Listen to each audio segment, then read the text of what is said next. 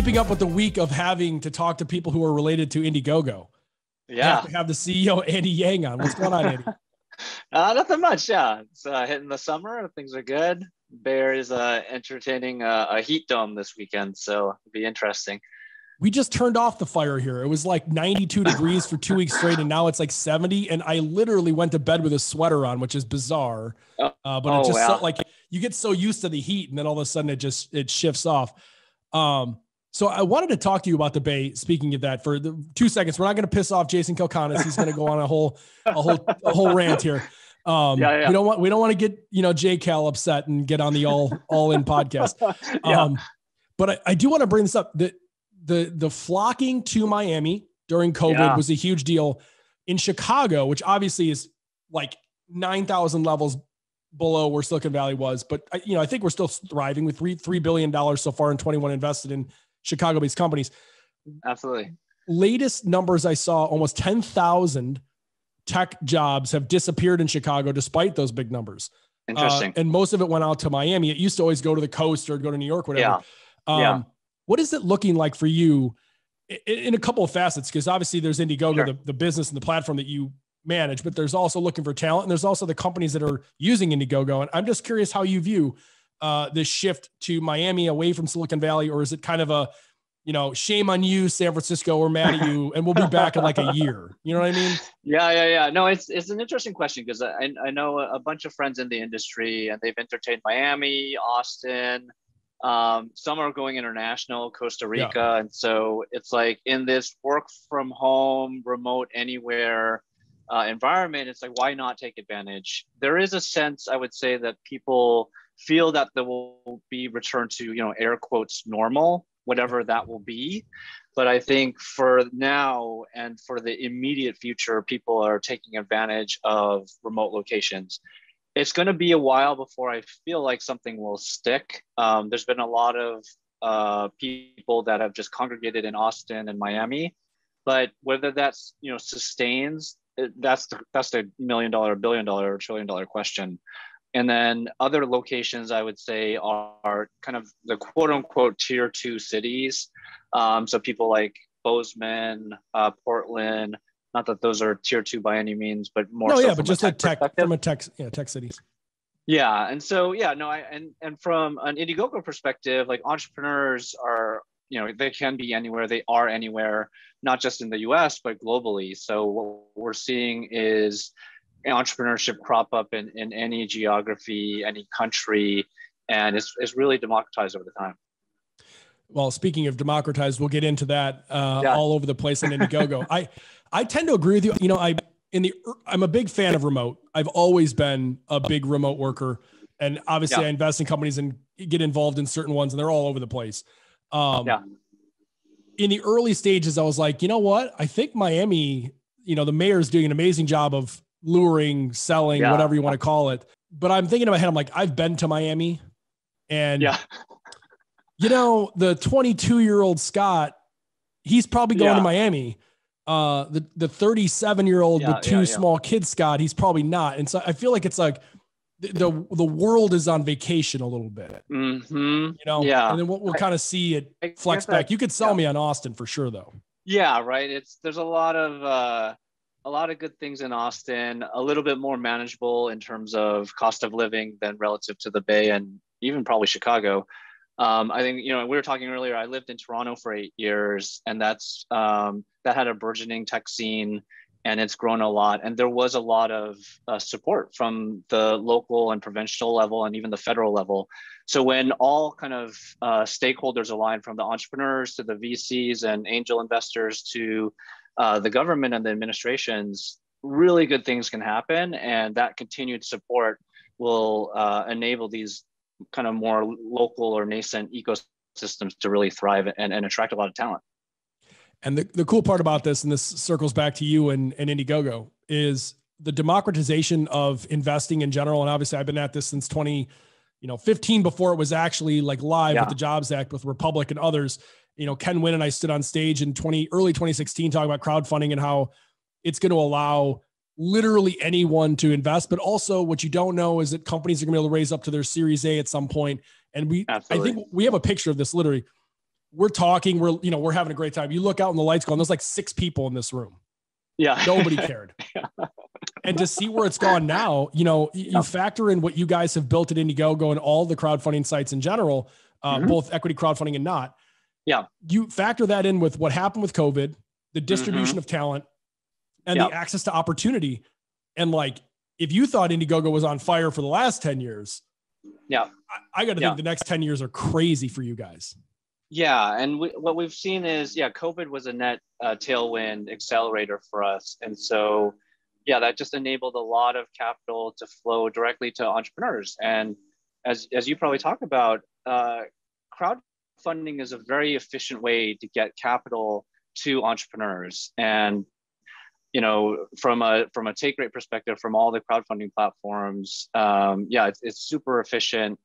And that capital can then be deployed very efficiently by the entrepreneurs to make their products and make their campaigns come to life. And so it's really exciting time to be in the industry. The industry's been challenged for a number of years before, and it's had this, ebbs and flows, but I do think a lot of it has matured, and a lot of the stakeholders have been, throughout the cycle, learning a lot and improving the whole system. I totally agree with you. And I think the, one other side impact of COVID that I think it can't be ignored is the retail investors. Just like whether you want to look at Bitcoin and people getting into crypto, or you want to look at like getting into Robinhood, those are people who previously did not look at investing. And I know Indiegogo is not just investing. It's also, crowdfunding traditional. These people literally didn't know what they were looking at 12, 18 months ago. And now they have like a fever pitch for, tell me this startup before it goes public. That whole thing is, I think it really advanced the whole story of crowdfunding. It made it, I always thought it was legit, but I think it made it legitimate because the people reading the pitches understood more what they were reading as opposed to the past. Yeah. And the backers have been, we use the industry term backers, broader consumers or retail investors. And that's been, really exciting to see that they can educate themselves. And what we're trying to do from an Indiegogo perspective is form that community around the backers. So in the past, Indiegogo, we've spent a lot of time trying to professionalize the company. And now we're trying to recapture kind of the entrepreneurial spirit and focus of what Indiegogo can be moving forward.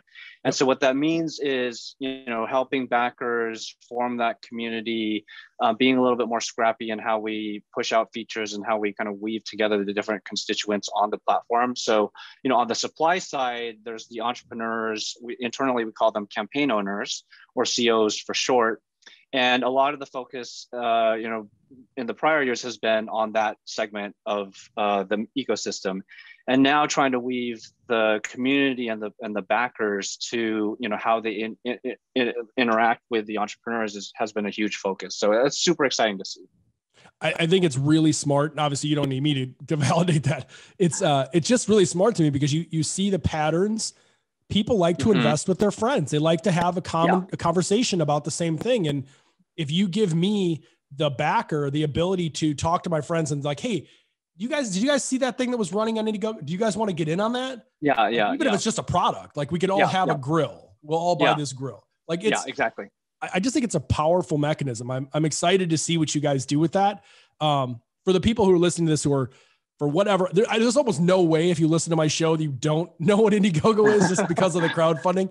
But just for a quick one over, like introduce people to Indiegogo a little bit, or what today's Indiegogo looks like and what you can do on the platform.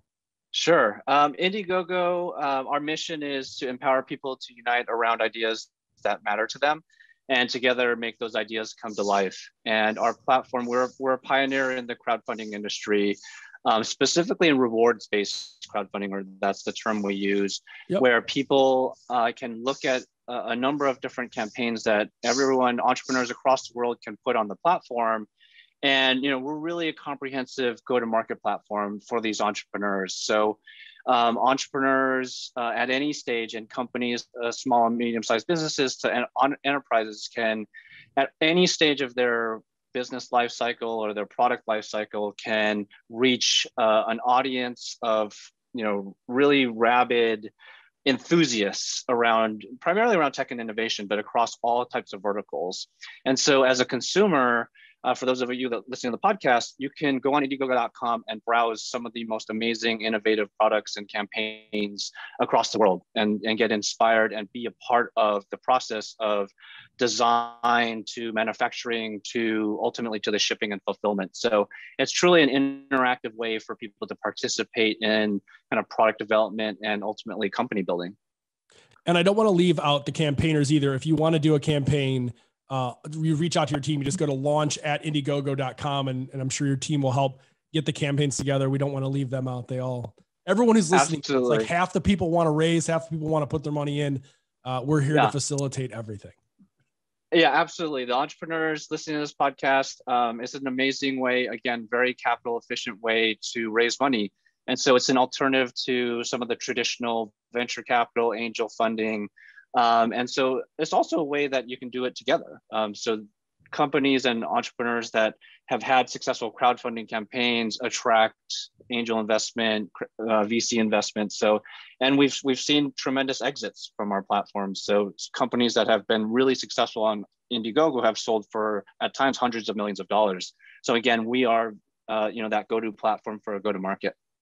To me, that's one of the biggest signs or signals, if you will, of where we are in the market, because I remember the days of like introducing companies from crowdfunding to VCs and like, oh, crowdfunded, huh? And you're like, I mean, like the first time I knew that there was going to be a thing here was when like a bunch of VCs got real pissed, and I was pitching crowdfunding, and their first thing was like, well, there's going to be 1,000 backers on the cap table. And I was like, you have done no diligence, like literally none. Yeah. And then I knew we were going to be in the right place. I knew we were going the right place. Yeah. And it's funny because it's like, we're, as a platform, Indiegogo as a company is VC backed. So, we've attracted investment from some of the best VCs in the world. But yeah, for the small and medium-sized businesses and entrepreneurs just starting out, that doesn't necessarily have access to Sand Hill Road in Silicon Valley. We are, again, very democratized in terms of capital. And that's why the founders started the company. They didn't want to be gatekeepers, or they didn't, wanted to eliminate some of the gatekeeping that happens in venture capital. And so you don't have to look a certain way or have a certain educational background.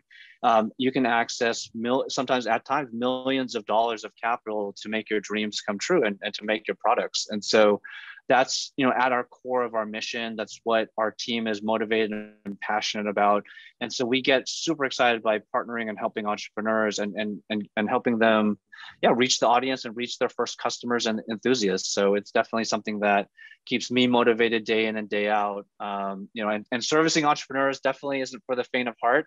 They're at times, demanding and mercurial, but we love them. And that's what keeps us going.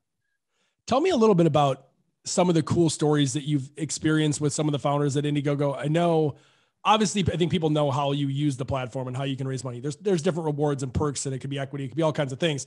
Yeah. What are some of the ones that are more fascinating to you? Like it could be the company type. It could be the way they ran it. What are some good stories? So many good stories. Like one returning entrepreneur, his name's Sunny Vu. He started the Misfit watches and ultimately sold it for hundreds of millions of dollars. I don't know if he's been on your show, but amazing. He needs to be. Sunny, come on my show, please. Yeah, I know. It's an amazing success story. And what he's done is he's founded this carbon printing company. So they can basically print anything in carbon fiber. And so he launched a number of different campaigns. He's since launched 2, but his original one for this carbon printing company was an e-bike called Superstrata. And it's taken off, beautiful design. And so, it's great to see repeat entrepreneurs that have been successful coming back into the ecosystem to really also validate, how efficient crowdfunding can be. And so, that's just one of the highlights. And he's since launched a scooter called the Scotsman that is, again, beautifully designed.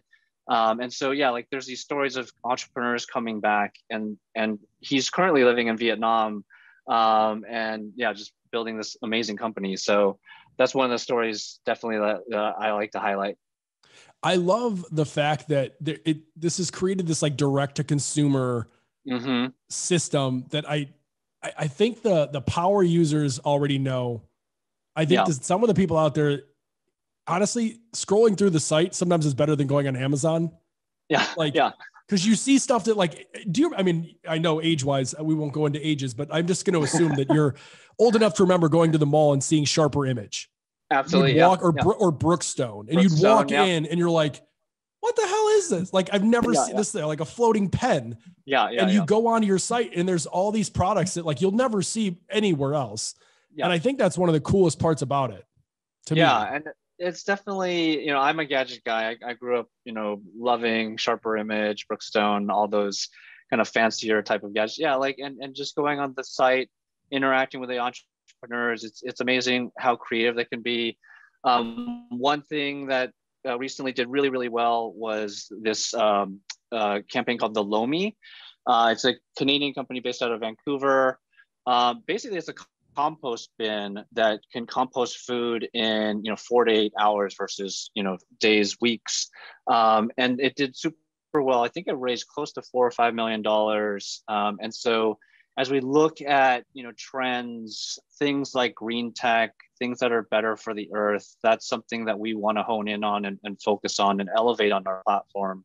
We're all, we were talking about the weather earlier. And we're seeing the heat dome, we're seeing climate change, and so something that's truly powerful about Indiegogo is to help address and empower entrepreneurs to help innovate, to help fight climate change. I totally can see that and agree with that. I mean, I think it's very difficult to raise money, particularly in energy saving places, because you've got to pitch these crazy projections, and the reality is you're really just trying to rely or align with the consumer who will benefit. And this takes it right to the beneficiary. Last question I kind of got for you is I'm just curious, like, given where we are now with crowdfunding, I feel like the last 2 years it has advanced maybe a decade. I don't even know. It's a crazy advancement, as we talked about. Where do you think things are going to start going? Like, if you were like, hey, I'm running this thing, and we're focused obviously on the backers community, all this stuff, but the North Star, this is where we think this can go. Where do you view crowdfunding potentially where do you view crowdfunding resting among all the other things that we do from investor or purchasing or whatever? Yeah, I mean, that's a great question. And I think we have a thesis on the world where, crowdfunding is a piece of the ecosystem, but there's more sophistication among entrepreneurs seeking capital and seeking sales channels. And so a lot of our successful entrepreneurs will then go on, Amazon, eBay, and Shopify, and all these other great channels. But I feel like there's an opportunity for us to kind of link arms before they kind of cross that chasm, and enabling them to do and scale their business and find those channels more efficiently. And so whether that is a return to retail and in person, or more experiential ways where people can experience the product without necessarily purchasing it, but online. And so I think a lot of the bigger companies are also trying to experiment of retail footprints. How do we get that in-store experience? Because especially in tech innovation, you want to experience those products, you want to try them out. It is a higher price point, and so you're a little bit more reticent to buy it online on Indiegogo or Amazon or any of these other marketplaces or platforms. And so I think where we want to see the company go is, number one, we want to bring the crowd back in crowdfunding, which is to infuse community back into the platform in a new and interesting way so they can interact with the entrepreneurs. And then as we look at the entrepreneur journey, how can we make them more successful in terms of shipping and fulfillment, and then ultimately in scaling? And so that's what Indiegogo is all about. We are one of the most comprehensive go-to-market platforms that can service companies at any stage and then kind of bring them through that. And so we are very partner-centric. We're very ecosystem friendly and builders. So we've partnered with amazing companies to surround our entrepreneurs with financing opportunities through a partnership that we have with Clearco. Through manufacturing, we have a great partnership, a long-standing partnership with Aero Electronics, to 3PL providers like EasyShip, who we partnered with. So we like to partner with the best in class in any part of the ecosystem and provide that to the entrepreneurs.